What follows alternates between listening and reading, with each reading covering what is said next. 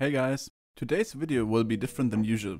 No crazy editing, just some background footage and a voice overlay. I want to talk about my opinion on Skyblock's state of the game.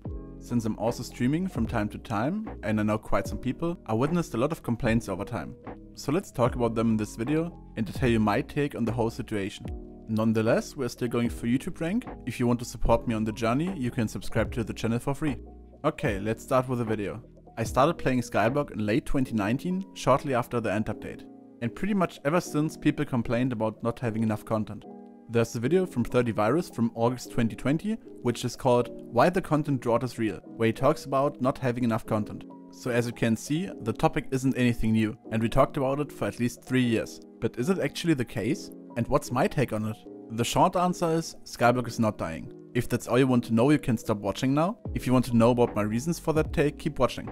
The player count decreases. One of the takes I got multiple times is, Skyblock's player count decreases. Technically, this is true. If you compare today's player count with the one from 2020 and 2021, today we have way less players. But why is this the case? During 2020 and 2021, there was a small pandemic called COVID-19, which affected just a few people. A lot of people were forced to stay at home, and homeschooling or home office were just as popular as ever. I know from trusted sources, and myself, just because you took part in an online class or meeting, it didn't mean you weren't gaming. Also, people who meet up with friends on a regular basis couldn't do that and had to stay at home, mostly resulting in gaming. Ever since COVID is pretty much over, less people are gaming, resulting in lower player counts. I'll link you a website in the description on which you can check Hypixel's player count, and you will see the player count is pretty much the same as late 2019 and early 2020, before COVID started. So we still got a decent player base to work with. There is no content. The argument you get the most is, there is no content. But is there actually no content? If you take Soopy's Level Leaderboard API, I will link it in the description as well, you can check the levels of the top players and get a leaderboard for the levels. There are only 13 players who are done with XP right now, and about 25 people who are working on the last level. So technically, there are only about 25 people who can say, I don't have enough content. But that isn't even the full story. Even when you're done with Skyblock XP, it still doesn't mean you got nothing to do. You can max your equipment or prepare for new updates, which instantly gets me to my next topic. Skyblock isn't fun. That's something I've heard a lot of times in the past for years. And well, that's just wrong. What can be true is, Skyblock isn't fun for you. It's unfortunate if that's the case, but that's a you issue. There are a lot of people who enjoy Skyblock as much as on day one. I'm one of those. And you've got the freedom to do whatever you like in Skyblock. There are people with billions upon billions of farming XP, there's even someone with over a billion foraging XP. You can go for max Skyblock XP, you can go for millions of Slayer XP, hundreds of billions of net worth, all pet skins, all dice, etc, etc. If you take today's content and start off on a new profile, assuming they aren't adding anything new, it will probably take you about 1 year, if I have to guess 3 to 4k hours, to get max XP. And that's assuming you can play about 10 to 12 hours a day. Most people can't, which means you've got content for even longer. And they are also adding new content over time. But I get to updates in a bit. Skyblock was and is a grind game, and not everyone is made for grinding. Look out for something you enjoy and have fun doing that. My goal, for example, is to have a maxed profile one day. As for right now, I do have a far progressed profile. I'm pretty much just missing some garden content. But since I will restart for a YouTube series, I'm not focusing on XP anymore. My goal for this profile is to finish the whole pet skin collection, so I'm grinding a lot of coins recently. Subscribe to the channel to not miss out on the new series, a lot of streams and uploads are planned for that. But yeah, this pretty much concludes the chapter if Skyblock is fun. It's fun if you find something that's fun for you, same with everything else. The supply of content is there, you just need to use it. The updates are bad. In this chapter I will talk about Skyblock's update policy and my opinion on updates. As you might know from the New Year's post, Skyblock gets major updates every 3 weeks.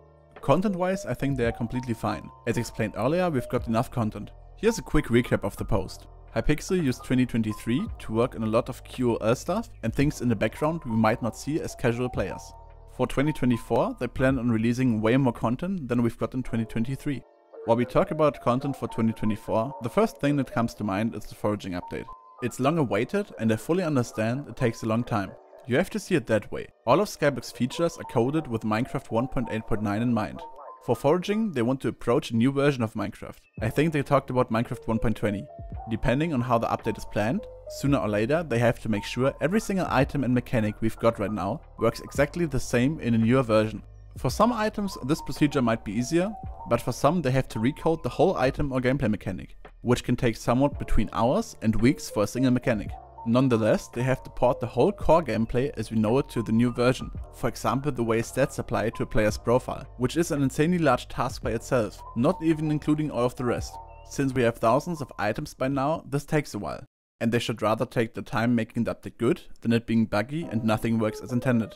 So while I'm looking forward to future updates and I'm kinda happy with the current situation, there isn't just praise from my side. There are 3 things I very much dislike and I really hope they improve on. First, the communication. 99.9% of players don't know what's going on behind closed curtains, so I would really hope they start communicating more. For example, a weekly or monthly dev blog would help with the situation, or an interview with a content creator every few months, so the community gets updated on what's going on right now. We love to get some screenshots like we did when they showcased the foraging island in one of their idea threads. They make the community feel connected to the developers and don't create a feeling of us being left behind. Another thing I dislike a lot is the way some updates are released, either on alpha or even the main server. While the alpha is there for testing, they pushed some updates to it, they didn't even talk to Skyblock nerds about it.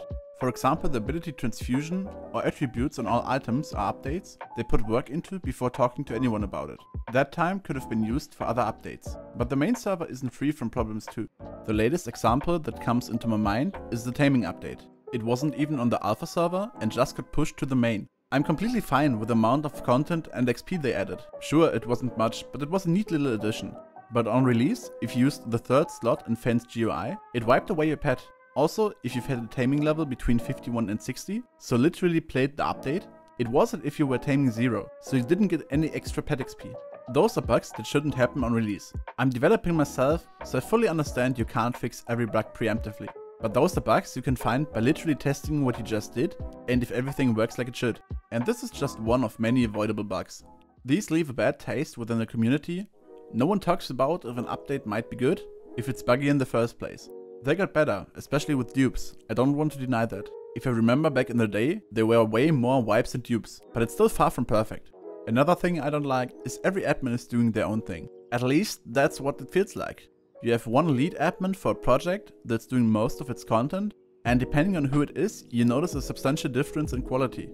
In Germany we have a saying, it's called "everybody is cooking their own soup," which basically means they aren't working together and everyone just does their own thing. I feel like that's something that would heavily improve the quality of updates. We would be totally fine if we just got an update every 2 months or so, but that update includes a lot of content and grind, so we've got something to do until the next update releases.